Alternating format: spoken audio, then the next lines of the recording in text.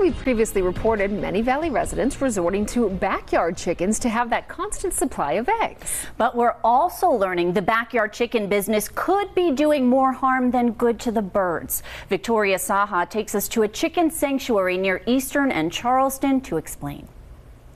The backyard chicken business is growing, but there's another side to it that many aren't seeing when those chickens aren't being cared for properly.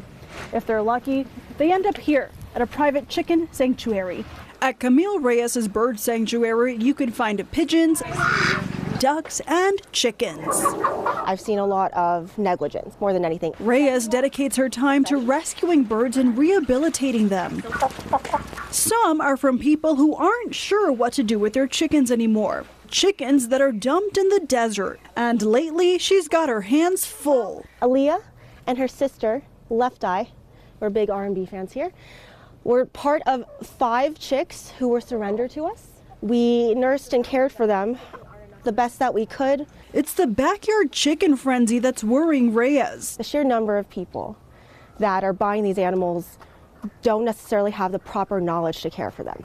As we've told you, chicks are often sold out quickly at stores during high egg prices. And sometimes one of those chicks can actually be a rooster, which some areas do not allow. So they get dumped. Reyes wants you to know caring for chickens goes far beyond building a coop and feeding them. Taking in chickens is still a large responsibility. They're not starter pets. I personally just discourage anybody to do so.